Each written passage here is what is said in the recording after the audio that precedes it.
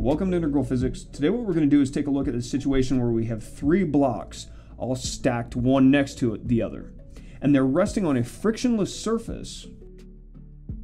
And this smallest block over here is being acted upon by an external force. And in this problem we're going to solve for several different things. The first thing I want to solve for is the acceleration of these three blocks. Then I want to go through and solve for the normal force between each of these blocks. So the first thing we're going to do is solve for the acceleration. So to solve for the total acceleration, what we need to do is realize one key concept, and that is that this block cannot pass like a ghost through the other two blocks. And what that means is as this 1 kilogram block speeds up, the two blocks in front of it are going to have to speed up at the same rate. So to solve for the acceleration, we simply want to look at all three of these blocks as though they are a single entity.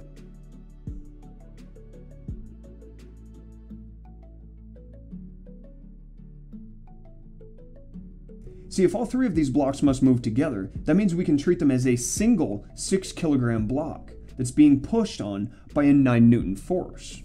So applying Newton's second law, horizontally we have a net force of 9 newtons, and that's causing 6 kilograms to accelerate in the x-axis. And we find that horizontal acceleration is 1.5 meters per second squared. And realize this is the acceleration of all three of these blocks. So now we're going to solve for the normal force between each of these blocks. And the easiest place to start is not over here with this 1 kilogram block, but over here with the 3 kilogram block. So to find the normal force between the 2 and the 3 kilogram block, we're going to look at the free body diagram of our 3 kilogram block.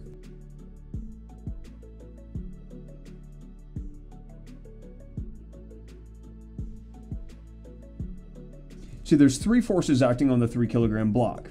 There's gravity, or the weight of the block downward, and the normal force upward. Now those two forces cancel each other out, which leaves us only with the force by block 2 acting on block 3 to the right. And remember, we already solved for the horizontal acceleration of this block right here. So we can apply Newton's second law to this block in order to determine the magnitude of this force between block 2 and 3.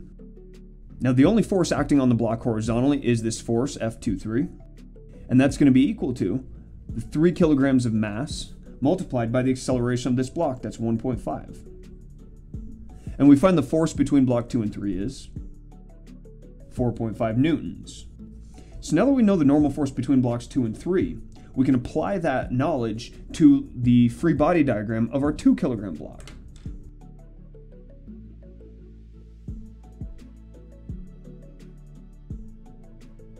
See, again, just like with our 3 kilogram block, the weight of the block and the normal force from the ground are going to cancel each other out. Now in the case of the 2 kilogram block, what we have now are two horizontal forces. This force over here is the force by block 3 on block 2. Now realize this force is the action-reaction pair to this force right here. That was the force by block 2 on block 3.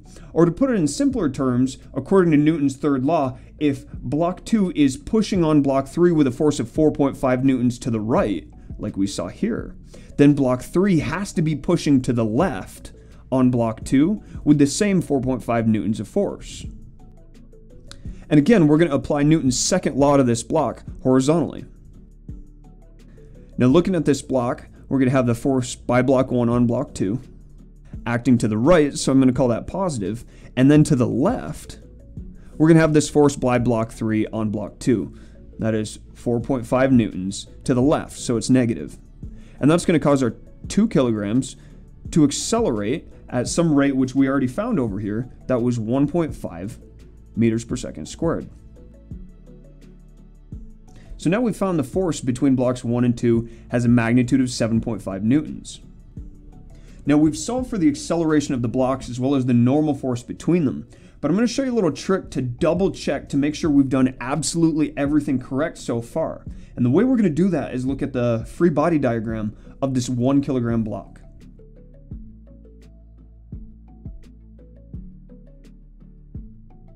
See, when we apply Newton's second law to this block in the horizontal axis, we should find that the block accelerates at 1.5 meters per second squared.